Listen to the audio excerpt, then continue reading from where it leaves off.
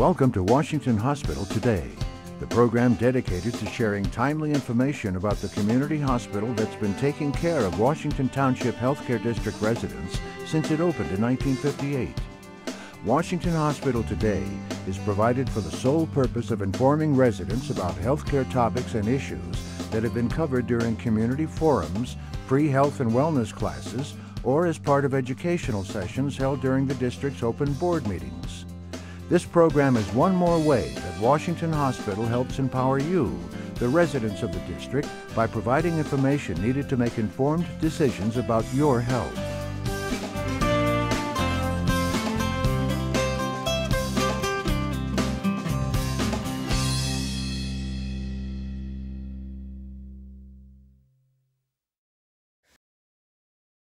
Today's presenter is Dr. Mark Saleh. Dr. Saleh completed his undergraduate education at the University of Western Ontario in London, Ontario, Canada. He earned his Doctor of Medicine degree with honors from the University of Toronto in Ontario. He then performed postgraduate training in urology at the University of Ottawa, also in Ontario, Canada. Dr. Saleh is board certified with the American Board of Urology and is certified in urology as a Fellow of the Royal College of Surgeons of Canada. Dr. Saleh currently practices medicine with Washington Township Medical Foundation in Fremont. Good afternoon, everyone. Thank you for coming. As you can see, today we're going to be talking about prostate health and prostate cancer. So that includes prostate cancer screening and some of the controversy that is out there recently that you may have heard about in the papers or in the media about prostate cancer screening using PSA, and I'll explain that in more detail later. So we're going to start off the session talking about prostate anatomy, where the prostate is, what it does. We're also going to talk about BPH, or benign enlargement of the prostate, that affects many men. And then we'll talk about prostate cancer and prostate cancer screening. So what is a prostate? It's this walnut-sized organ that sits at the base of the bladder. There's your bladder. That's the prostate. The seminal vesicles are also right behind the prostate, and they're involved in sexual function, releasing a lot of the fluid that comes out in the ejaculate. The urethra that carries the urine out of the bladder runs right through the prostate and then out through the remainder of the lower urinary tract. And that is why that prostate enlargement can affect urinary function in so many ways. So BPH, what is it? It stands for benign prostatic hyperplasia. Many people call it hypertrophy, but it really is a hyperplasia. The difference is in whether the cells get bigger, which is hypertrophy, versus hyperplasia, which is an increase in the number of cells in the prostate, which is what actually happens on a pathological level. So the prostate continues to enlarge throughout life, and by multiplying the number of cells. That enlargement affects most men at some point in their life, and that's genetically determined. It's obviously more common with age. As men get older, the prostate gets larger and larger and causes more symptoms. And it can affect the urination and also the quality of life as a result of those urination problems. On the left here, you can see a normal bladder. This is normal bladder thickness. The urethra is going through the prostate, and this is a normal prostate with the urethra wide open. It's not, the flow of the urine is not restricted. This is BPH. So this is an enlarged prostate. As the prostate enlarges outwardly, it also enlarges inwardly and constricts the urethra. There's a difference in the lumen, or the size of the urethra. That causes the pressure inside the bladder to go up. The bladder has to work harder to generate that same urinary stream that it used to, or even anything close to that. Now, just like any other muscle in the body, resistance causes the muscle to get thicker and bigger. So when you're working out and you're lifting weights, your biceps will get bigger as a result. That's the whole idea. That's a good thing for a skeletal muscle. It's not a good thing for an internal organ like the bladder, because it's going to produce some of the symptoms that we're going to talk about later. Again, as the prostate enlarges, it constricts the urinary tract and the urethra, causing the symptoms. This is not intuitive, but the actual size of the prostate doesn't always correlate with the symptoms. The reason is that the prostate may enlarge in different ways. So if the prostate enlarges mostly inwardly, even a small amount of enlargement can cause significant symptoms. Some men with really large prostate may still have a rather open urethra, and the symptoms may not be as bad. So the physical exam, the size of the prostate doesn't always correlate, and that surprises some men, but that's the explanation. So some stats about BPH. It affects more than 26 million men each year in the United States. The prostate grows to a normal size by the time you reach puberty, complete puberty, and that's about the size of a walnut. Usually weighs about 18 to 20 grams at that time. It continues to grow, stimulated by testosterone throughout life. How fast it grows is genetically determined. So some men will have problems in their 40s and 50s. Some men may not have any symptoms until their 70s or 80s. But basically, every man is going to have a problem with their enlarged prostate to some degree.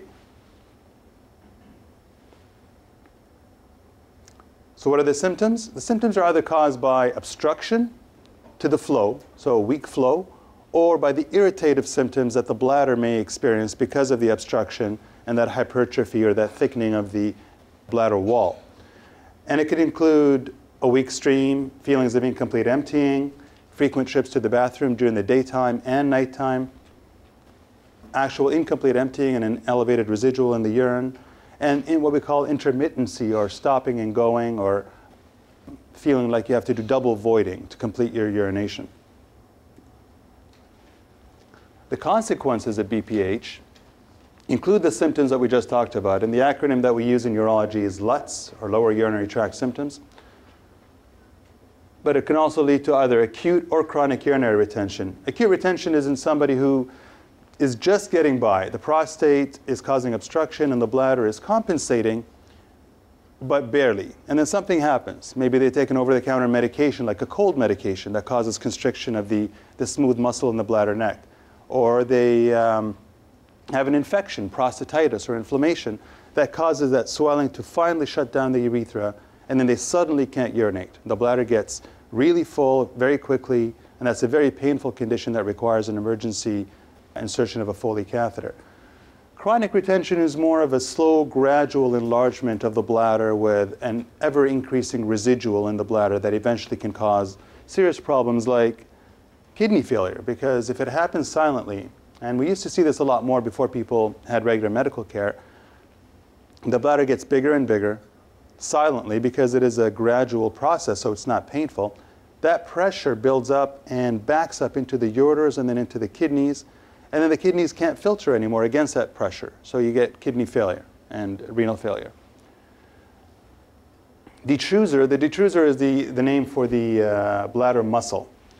Detrusor instability or an overactive bladder results because of that hypertrophy, that thickening of the bladder wall that happens because of this increased pressure inside the lumen of the bladder. As the bladder works harder, it gets thicker and then becomes irritable and unstable. So what happens is that the functional capacity of the bladder is reduced. And instead of waiting until it's 400 or 500 milliliters full of urine before giving you the signal that it has to go, it might irritate you and feel like you have to void at 100 or 200 milliliters. So you obviously go more frequently. Urinary tract infections can occur because of the elevated residual. So even though the bladder is working harder, it's not emptying completely. There's always some urine sitting at the bottom of the bladder. And that acts like a little culture medium that acts to promote infections. And it could also lead to bladder stones, as chemicals in the urine precipitate to the bottom of the bladder in that residual. They can form stones that get bigger and bigger. Bleeding can occur from the prostate. The enlarging prostate requires more blood supply, and those bigger blood vessels aren't always normal. They might be close to the surface, they're fragile, just straining or even constipation, straining to have a bowel movement can cause some bleeding from the prostate. And that bleeding at times can be quite severe.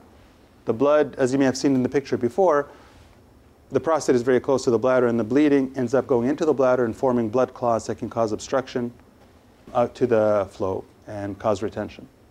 So as we mentioned before, the prevalence, or the percentage of men that have BPH, increases with age, and so do the symptoms that go along with that. So for example, In people under 49, nocturia, or getting up at night, is less than 5%, or in that range. But in an 80-year-old, 70 to 80% of men will have nocturia. They will have to get up at least once at night to urinate as a result of this obstruction. And that goes along with the other symptoms, the weak stream, the urgency, and the frequency as well. So what kind of impact does this have on men? It impacts the quality of life as a direct result of those symptoms. If you're getting up every 1 or 2 hours to urinate, you're not getting enough sleep. Some men can't go back to sleep. They're chronically tired. They're sleepy during the daytime. They don't like going places where there's no bathroom, or where they're not close to a bathroom, where they don't know where all the bathrooms are. It limits their activities. And it may limit outdoor sports. You might not want to go golfing with your friends if you're the only one that has to run to the bathroom every hour. So you have BPH. What are your treatment options? The slide is a little busy, but we'll summarize it quickly. Watchful waiting, or doing nothing, is a valid option for most men. Basically, if there are no complications of BPH, the serious complications, the infections, the stone, the hematuria, the retention, then what determines the need to intervene is the patient and the patient's symptoms and how the symptoms are impacting their life. So if the symptoms are mild and the patient can live with them, then we live with them and we don't do anything. We just keep an eye on it and monitor on an annual or semi-annual basis. If they are bothered and the symptoms are relatively mild, we consider medications. Two large categories of medications are the alpha blockers and the 5-alpha reductase inhibitors. The alpha blockers, such as Flomax or Tamsulosin, Hytrin, Cardura, Uroxetrol, Rapaflo, they all work by the same mechanism. They relax the smooth muscle in the bladder, neck, and in the prostate. The prostate is a gland that produces fluid, but it also has smooth muscle that surrounds the outside and within the gland itself. And as the prostate enlarges, that smooth muscle tone increases and causes a functional obstruction of the urethra. So as well as the fixed obstruction you have from the enlargement, the tight prostate causes obstruction that can be relaxed almost immediately by alpha blockers. So you see the effect of those medications very quickly when you take them. The 5-alpha reductase inhibitors actually cause a decrease in the size of the prostate over time. And they act by inhibiting the effect of testosterone on the prostate. Testosterone doesn't act on the prostate directly. It has to be converted to another similar hormone by the enzyme 5-alpha reductase. If you inhibit that enzyme, you inhibit the effect of testosterone in the prostate without changing the testosterone level in the serum. They're usually indicated for people with enlarged prostates above, say, about 50 grams, and whose symptoms are not relieved by the 5-alpha reductase inhibitors alone. So you often use them in combination. For somebody who has more severe symptoms or maybe can't tolerate the medications or doesn't want to take medications the rest of their lives, you can go to the minimally invasive therapies such as TUMT or the transurethral microwave therapy. There's also TUNA or transurethral needle ablation. These are basically in-office procedures that involve heating the prostate by either putting a catheter in the urethra that is situated at the prostate. And with something like microwaves, you heat the tissue. And if you have ever cooked a steak, you see that the steak shrinks when it hits the heat. So a lot of things, the proteins shrink with heat. So you're basically cooking the prostate and shrinking it. And that causes it to separate away from the urethra, and it opens up the urethra. That can work for some men, and it is relatively temporary. After a few years, the symptoms are going to return, and you may need another procedure at that stage. For more definitive treatment and for more permanent treatment, you usually have to go to the more invasive procedures such as the laser, photoselective vaporization or the green light, or the transurethral resection of the prostate, the TURP or the Roto-Rooter is another name for it. That is a gold standard. And that gives you the best results. An open prostatectomy, where you actually have to make an incision and remove the bulk of the prostate, is done in really large prostates that may not be safely done with the minimally invasive or the mildly invasive procedures. This is an example of the result you might get with surgery. This is the view I have when I do a scope, when I look through the urethra, and I put the cystoscope through the urethra, and I get to the prostate. This is the right side of the right lobe. That's the left lobe, and in the middle is the middle lobe. And that tiny little dark area is the urethra. That's the only tract that's open right now for the urine to flow through. Immediately after the surgery, with the laser or with the TURP, all this tissue is removed and all this black area is a wide open channel for the urination.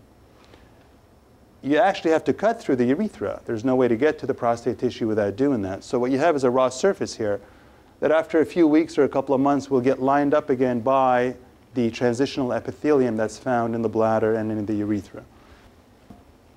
Once that happens, a lot of the symptoms that you might experience after the surgery are relieved. And those will include some burning, a little bit of blood in the urine, some frequency.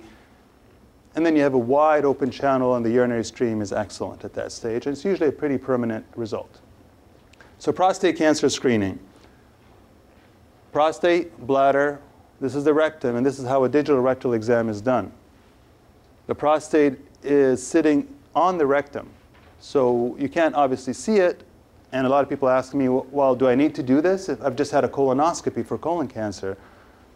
When the gastroenterologist is doing a colonoscopy, he's looking at the lining of the colon and the rectum for polyps. He can't see the prostate and cannot rule out prostate cancer.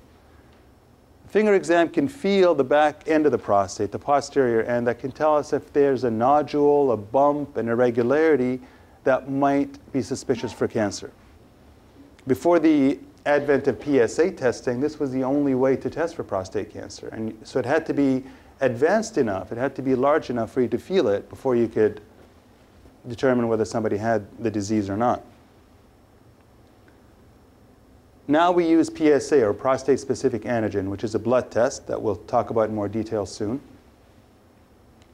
There's a digital rectal exam, and it's usually a combination of the two tests. If you have an abnormal exam or an elevated PSA, that's usually an indication to be sent to a urologist for further testing, and that often involves a biopsy if the findings are confirmed. That's really the only way to tell whether there is cancer or there isn't. The physical exam and the PSA act only as a guide. Prostate cancer is very common. Many famous men have been diagnosed with it and have been successfully treated. So what is it? Like any cancer, prostate cancer is an abnormal cell growth. It often begins with one cell that has a genetic abnormality. It might have been genetically abnormal to begin with, and then usually there's an environmental hit, some chemical or some stress in the environment causes another genetic change, a break in the chromosome, a change in the DNA. So what happens is that the cell, that particular cell, doesn't follow the normal rules. Every cell has a rule that when you grow to a certain size or when you meet other cells nearby, you stop growing or you grow at a slower rate. Prostate cancer cells, any cancer cells don't obey those rules and they continue to grow. The other thing that they can do when they become really aggressive or de-differentiated or high grade is they actually can break away completely and can float around in the lymphatic system or in the bloodstream and can land in another organ and can survive in that organ, which is a really unusual thing for a cell to do. Most cells in the body cannot do that. They cannot survive outside their own organ. And that's the danger of cancer. Prostate cancer most of the time has no symptoms. A very common question I get from men is, do I need to be screened? Do I need the biopsy? I feel fine. I don't have any symptoms. Why do I need this? Well, the problem is prostate cancer doesn't have any symptoms until it gets to be advanced and probably too late to treat it at that point. So you want to get it at the point in your life when it is small and when it is asymptomatic. It can cause symptoms such as back pain, bleeding, obstruction, but only when it's advanced. Some facts about prostate cancer. It's the most commonly diagnosed non-skin cancer. Basal cell carcinoma, squamous cell carcinoma, melanoma. Skin cancers are pretty common. But in terms of internal organs, it's the most commonly diagnosed cancer. It is the second leading cause of cancer death after lung cancer. The third is colon cancer in men. And the best prognosis is when it's detected early and it's localized to the prostate, of course. These, again, are busy slides, but we'll just briefly talk about the staging of prostate cancer. T stands for tumor. The current staging mechanism is a TNM staging, T for tumor, N for lymph nodes, and M for metastases. So T refers to the disease as it is in the organ itself. T1 means it's very, very early on. It's often just microscopic. You can't feel it on physical exam. So the rectal exam will be normal in this case.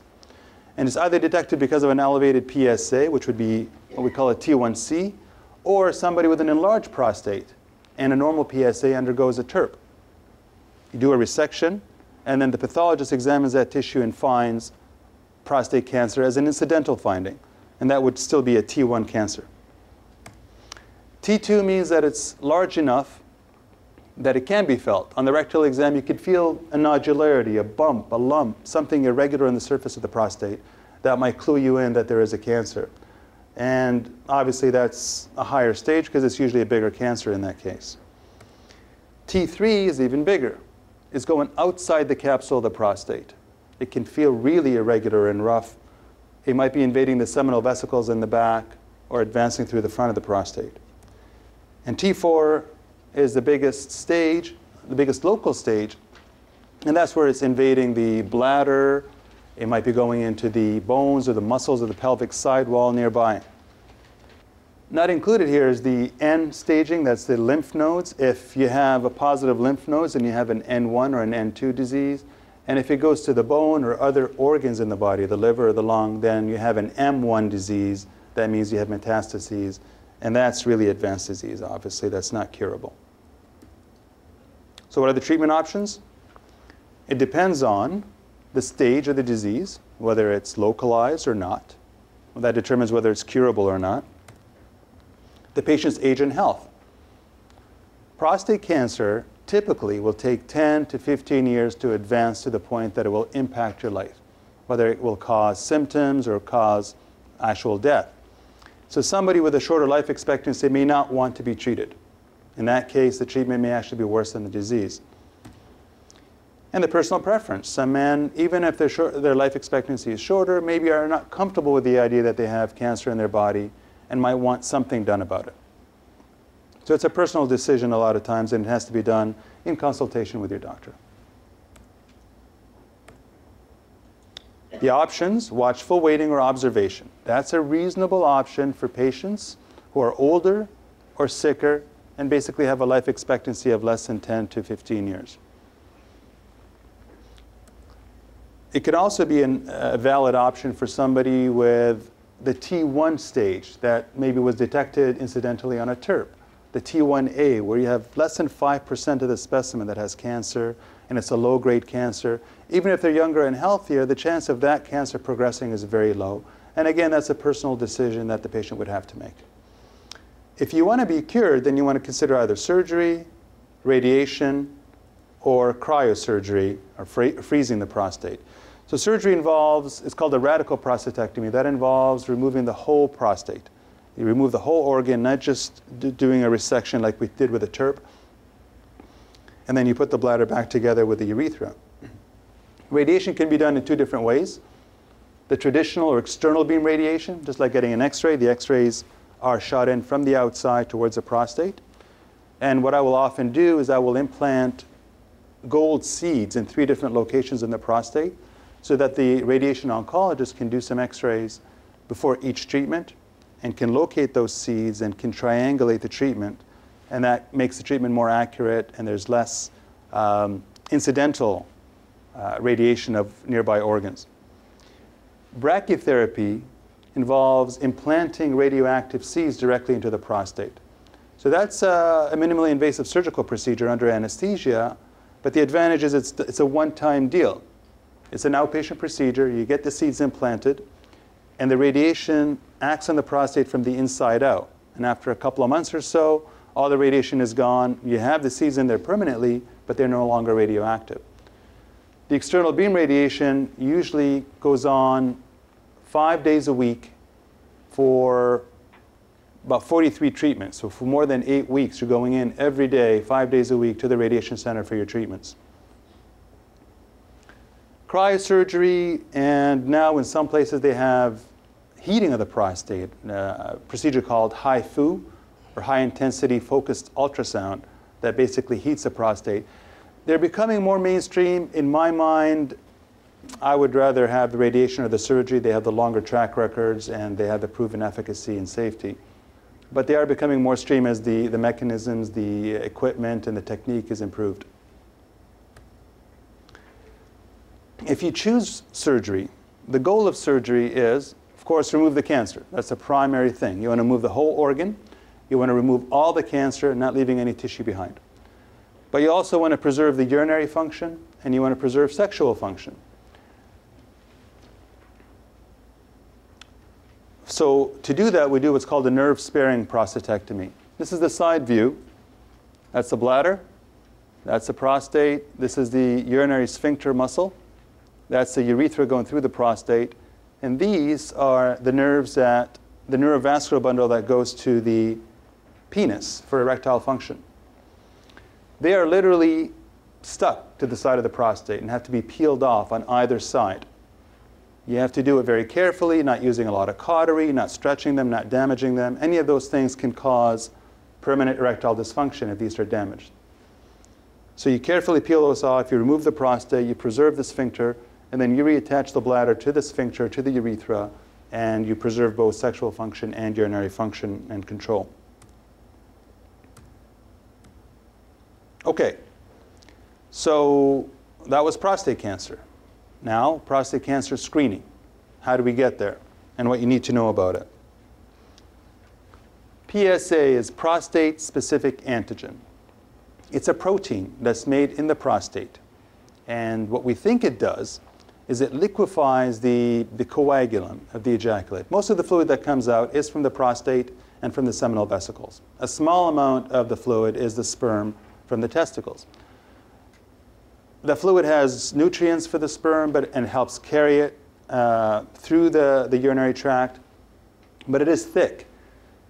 The PSA helps liquefy that liquid to help the sperm swim better. We also think that it might actually help dissolve the cervical mucus to help facilitate the swimming and the fertility. That's the main function, but as a byproduct, it tends to be released into the bloodstream in very small quantities, in nanogram amounts per milliliter. And that's what we use to screen for prostate cancer. It's a blood test measuring the level of the PSA. Every male that has a prostate has PSA in their bloodstream at a normal amount. Recently, a couple of years ago, the U.S. Preventative Services Task Force came out recommending against PSA-based cancer screening. They did that based on a bunch of studies that they looked at that showed that there's some benefit, but maybe not enough benefit. And if they looked at the cost and benefit analysis, they thought that more harm might be done from the screening than the benefit that you're getting out of it. This is questioned by the American Urological Association, by most urologists like myself. To my knowledge, I don't think any urologists were on this panel studying this. And they didn't offer any alternative. So basically they said, don't screen and take your chances, whether you have cancer or not, which doesn't make sense to most of us. Before those guidelines came out, the American Urological Association used to recommend prostate cancer screening on an annual basis for all men from age 50 to age 75. You start at age 40 for people who are high risk, African American descent, or men with a family member with prostate cancer. Now, since then, since last year, the American Urological Association went back, they revised the guidelines, they looked at the latest studies, they discussed things with the U.S. Preventative Task Force, and these are the new guidelines. This is the latest and greatest. So this is a summary, and we're going to go over it in detail. Men under age 40, the AUA recommends that they do not be screened. They definitively said just don't screen those patients.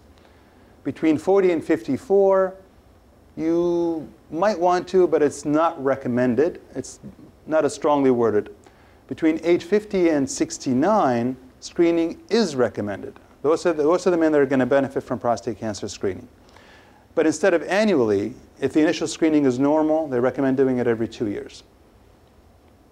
For men age 70 or older, or any man, no matter of their age, if their life expectancy is less than 10 to 15 years because of illness or comorbidities, Screening is not recommended for those patients either. So we'll go over these in detail now. So under age 40, they have a low prevalence of prostate cancer.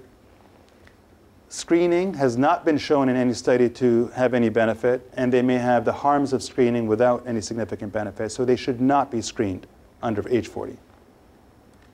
Between 40 and 54, it's probably not recommended. It's probably, the cost-benefit analysis is probably not in favor of screening, except in patients who are high risk.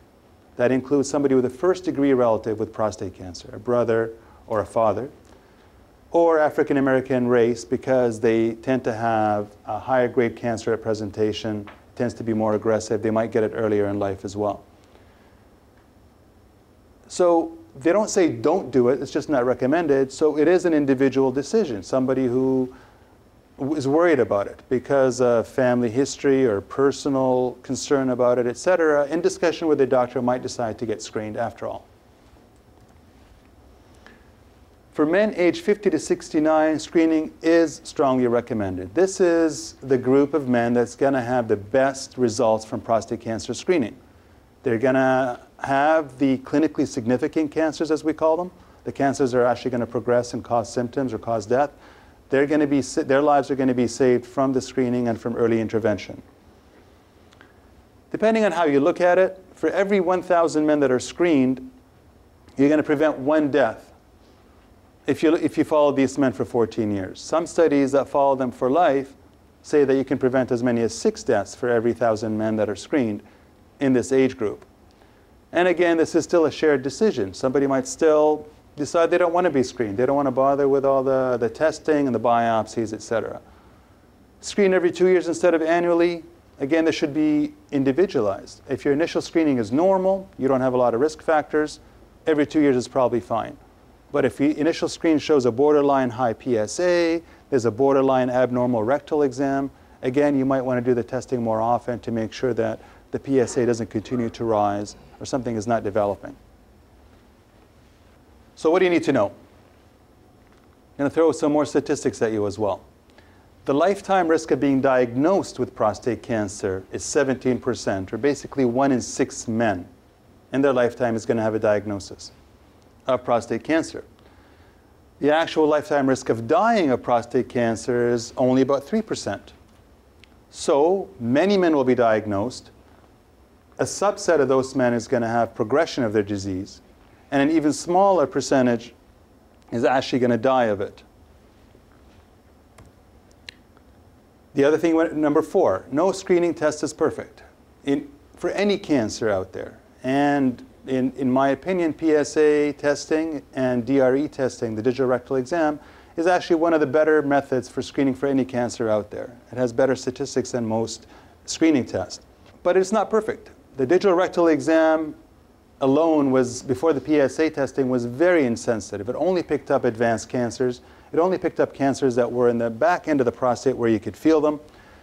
And it probably missed at least 2/3 of the cancers. Many times you found it at an advanced stage. PSA testing, depending on the level of cutoff that you decide on, can be too sensitive sometimes. And it's not specific, meaning there are other things that can cause the PSA to be elevated. So it might lead to unnecessary biopsies. If you decide that the cutoff level is 3, which is actually kind of low, we usually pick 4 for younger men or even 6.5 for older men. But if you decide on a cutoff level of 3, about 1 in 4 biopsies, or 25%, is going to have prostate cancer in it. So most men are not going to have cancer on these biopsies. The PSA can go up for a lot of reasons. It's made by normal prostate tissue. So the density of the prostate tissue can elevate the PSA. A bigger prostate means more PSA in your bloodstream. The PSA naturally goes up as we get older because the prostate gets bigger as we get older. So BPH can do that. Normal physiologic variation. From day to day, our bodies don't produce chemicals at a steady rate, and you might just get them at that part of the day or that part of the week where you had a little blip, and you might have a slight elevation on that day. Infection or prostatitis, trauma, even a long-distance bike ride on one of those little narrow bike seats might actually cause irritation and cause an elevation of your PSA. Or an overly vigorous prostate exam by by an overly anxious doctor might cause your PSA to go up temporarily. Some studies show that 20% of abnormal values may actually return to normal if you follow that same patient for up to a year. Number 5, biopsies have risks.